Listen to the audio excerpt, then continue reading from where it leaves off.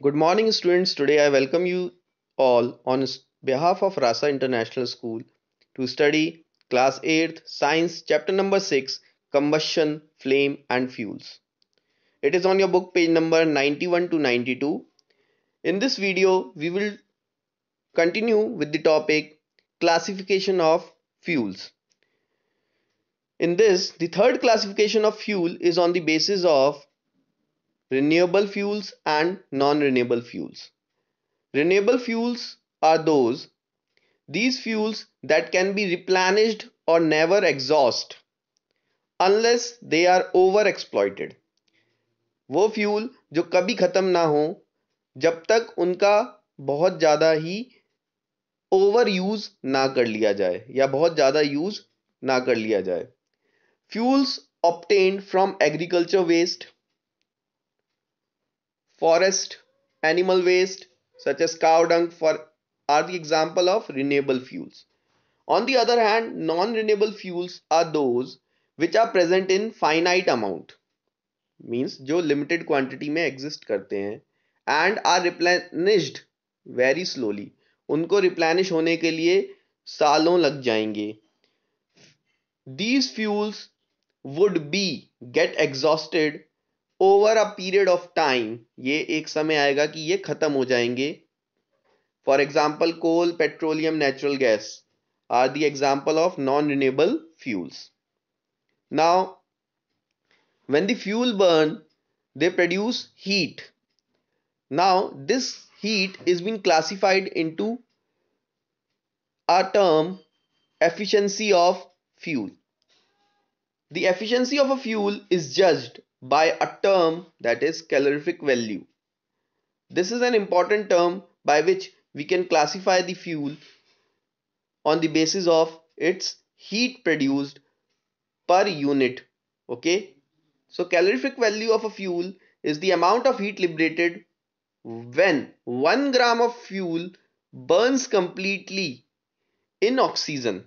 जब 1 ग्राम फ्यूल पूरी तरीके से जलता है ऑक्सीजन की प्रेजेंस में, तब वो जितनी हीट प्रोड्यूस करता है वो उसकी कैलोरीफिक वैल्यू कहलाती है. Okay, and it is expressed in kilo joule पर kilogram. Okay, this is the common unit used through the SI unit of calorific value is, this is the common unit, though the SI unit is joule per kg.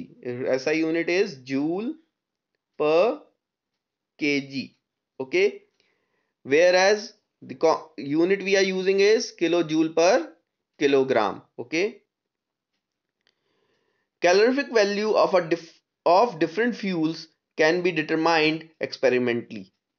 अलग अलग fuel की calorific value कि वो 1 ग्राम जब वो जलते हैं तो वो कितनी हीट प्रोड्यूस करते हैं ऑक्सीजन की प्रेजेंस में जब वो बर्न करते हैं, तो इस हम एक्सपेरिमेंटली अलग अलग फ्यूल की कैलोरीफिक वैल्यू कैलकुलेट कर सकते हैं.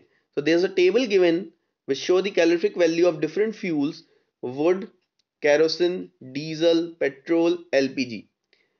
Now you can see that the calorific value is increasing as we are moving down. Okay, then biogas, hydrogen, methane, coal, cow dung cake. Okay, so here you are able to see that the calorific value increases as we are moving up till over here, till hydrogen. Okay, so it is experimentally these values are approximate. Okay, so now what is characteristic of an ideal fuel? Now we know that the efficiency of a fuel is based on the calorific value of the fuel. Now we will classify the fuel as an ideal fuel. Okay, so what are the characteristics? क्या खूबी होंगी एक ideal fuel होने के लिए? A fuel should be carefully selected to get maximum output. एक fuel को इस तरीके से सिलेक्ट करें कि उससे ज्यादा आउटपुट मिले. And what output? Heat. Following factors should be considered while selecting a fuel.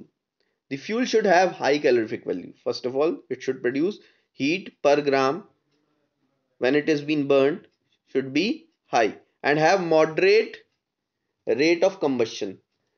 Rate of combustion ऐसा ना हो बहुत ज़्यादा स्लो हो या बहुत ज़्यादा फास्ट हो, एक मॉडरेट रेट हो कि वो एकदम से ना जल जाए पूरा या फिर जलने बहुत धीरे धीरे जले, मॉडरेट रेट होना चाहिए. ओके.